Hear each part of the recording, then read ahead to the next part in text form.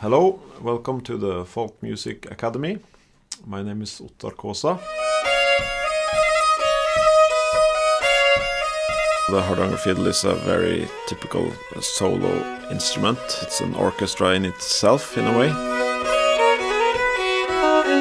I almost didn't hear any Hardanger Fiddle before I started to play it, because I liked the guitar and rock and roll and blues and things like that. I think maybe most people today play more cleaner sound maybe than they used to. The tonality is changed to more modern ways. If you listen to old people playing, they kind of had another tonality in their head, sort of. A bit old-fashioned, I think, for many Norwegian people. When we go to Germany or United States, they don't have the same associations to the music, so I feel they are more open to the music itself than to all the association with the cows and the budeie and all the national romantic pictures.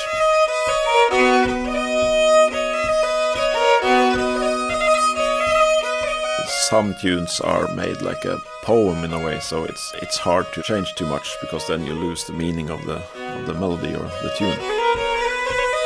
While other tunes are more, they want to be improvised over more.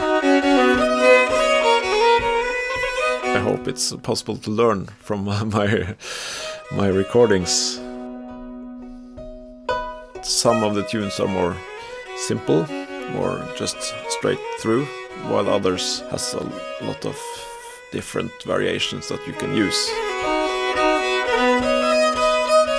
I hope it opens up a kind of a landscape where you can listen to different recordings and of Hardanger Fiddle, and then pick the parts you like and then put together in your own way.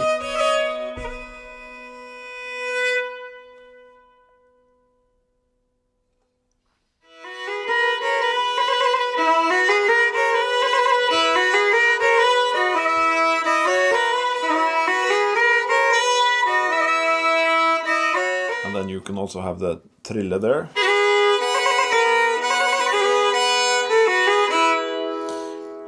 So you can do a lot of things.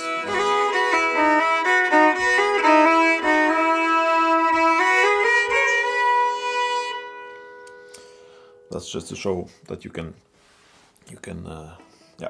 make the tune live in a way.